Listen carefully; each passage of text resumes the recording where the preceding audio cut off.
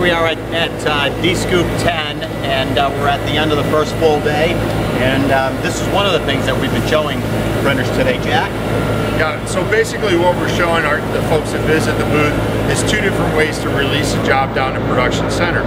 You can completely automate it, so you have a touchless workflow and release the JDF to Production Center, or you can monitor the jobs as they come in and release them as you choose.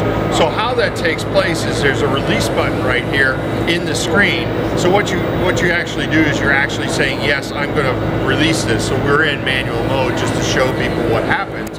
We get the message that the JDF export has been completed, and then when we roll over to Production Center, we actually see our new job in Production Center, and then it starts to process over in the HP Production Center.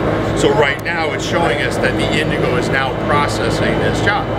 So it's been a great day for our first full day at DSCOOP.